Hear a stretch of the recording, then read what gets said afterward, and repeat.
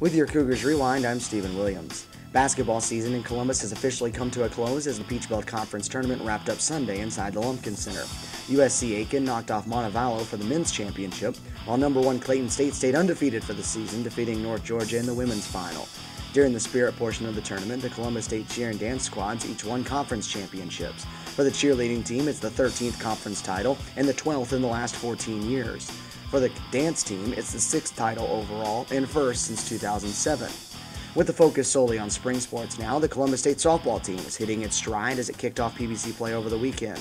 The Lady Cougars traveled to UNC Pembroke and Francis Marion Saturday and Sunday and returned home a perfect 4-0 without giving up a run in any of the 4 games. CSU scored single runs in the 3rd and 6th innings in the opening game against Pembroke as Casey Googe and Cody Ricketson each drove home a run.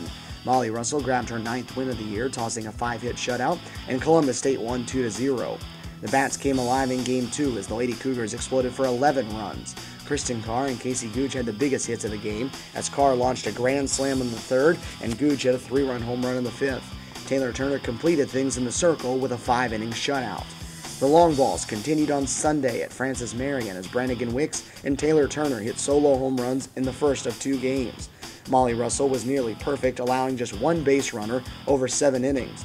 The senior improved to 10-5 with the 1-hit shutout. Columbus State took the opener 3-0. The pitching kept rolling along in the second game as Taylor Turner followed up Russell's performance with 7 shutout innings of her own.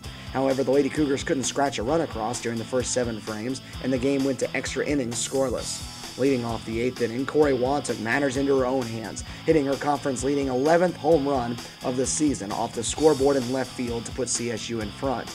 Molly Russell slammed the door shut in the bottom half of the inning for her first save of the season to cap off the sweep. Columbus State has now won 12 games in a row and has tossed 6 straight shutouts, not allowing a run over the last 42 innings. Today, the Columbus State men's golf team opens play with the first 2 rounds of the First Federal Southeastern Intercollegiate in Valdosta. 13 of the participating 15 teams are currently ranked among the top 50 teams in the country. Stay up to date on the latest in Columbus State athletics on Facebook at facebook.com/CSU Cougars and on Twitter by following @CSU Cougars.